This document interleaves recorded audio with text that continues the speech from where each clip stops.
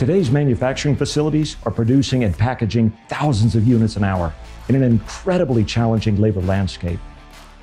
On this episode of Made in America, we'll talk to the manufacturers, the leaders, and the experts powering the factories of tomorrow by helping you do just that.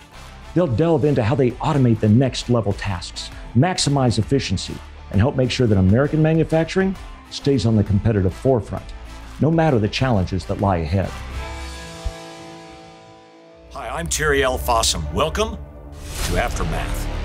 Aftermath is a brand new, unscripted competition series where well-known national rivals compete in adrenaline-charged, real-world disaster scenarios, ripped from headlines around the globe. Hello, this is Terry L. Fossum, and I'm here with Carl Crosser, the plant manager for the ExxonMobil polyethylene plant in Beaumont, Texas. Hello, this is Terry Fossum. I'm here in Addis Ababa, the capital of Ethiopia. And I'm here in Malawi at a place called Mvu. That's M-V-U-U. That stands for hippo. Well, you just heard one right there. All right, we're back on the road again. Thank you. We're going to Mvu in Liwonde.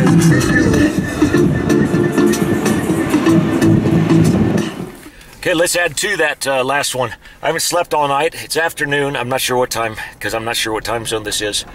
I haven't eaten, and I can't find my wallet.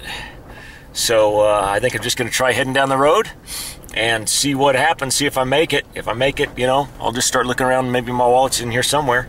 If I can't, I'll camp wherever I run out of gas and search the truck, see if I can find my wallet.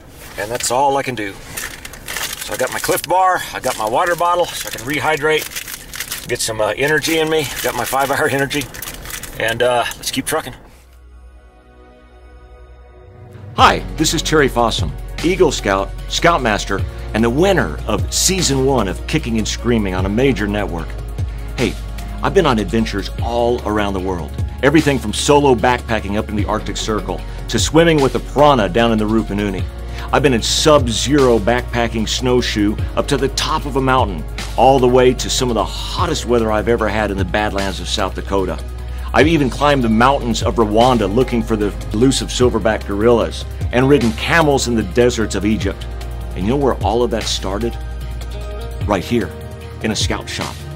This is where adventures begin, because you can't have adventures unless you've got great gear.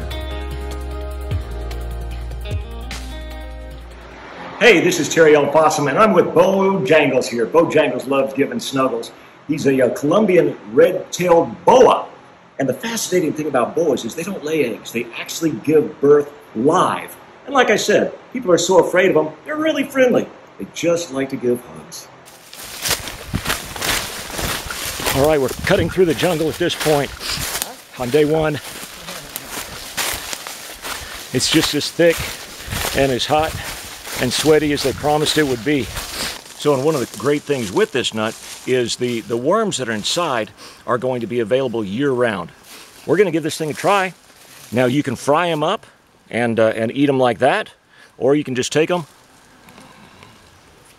and eat them like that, and they're actually quite good.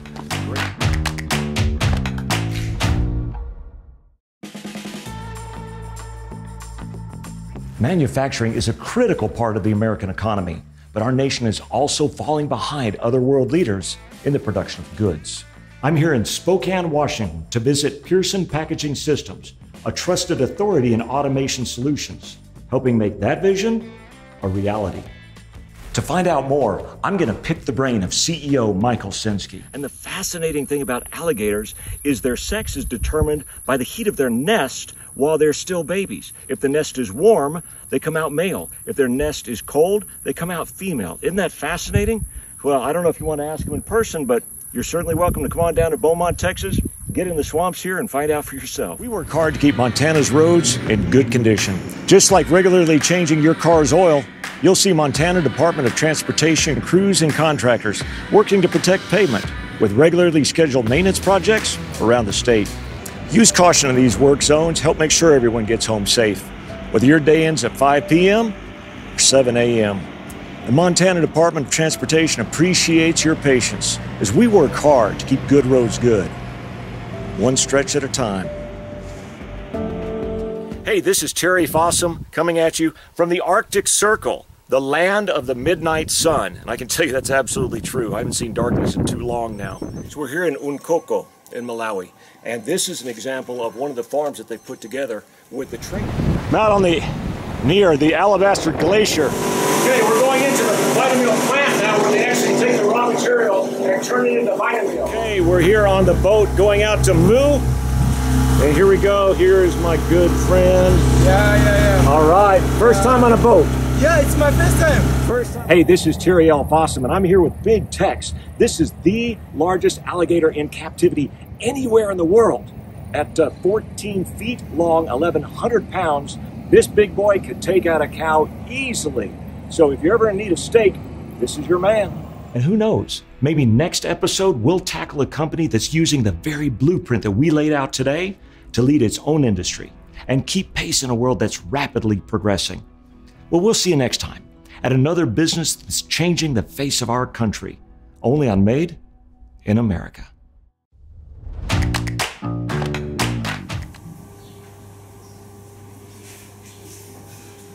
Okay, that's too boring. So No. can we do high fives? Can I go down the rows and give high fives? Can we do that? Yeah. Okay, let's do that. Here we go. Hands up like this. Ready?